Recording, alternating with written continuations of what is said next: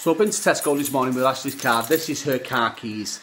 Absolute joke. For a man to carry these about, it's an absolute joke. You've got house keys, mum's keys, car keys, work keys, fobs, and a fucking torch. I said, what have you got a torch for?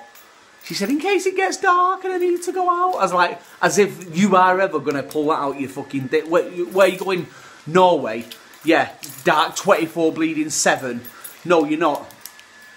Absolutely not. You've not seen a Dark Knight, you, since Christian Bale played fucking Batman in 2008. So you need to get a grip of your life, because that is unacceptable on a set of car keys. Look at that. Feel like I'm opening up fucking Co-op.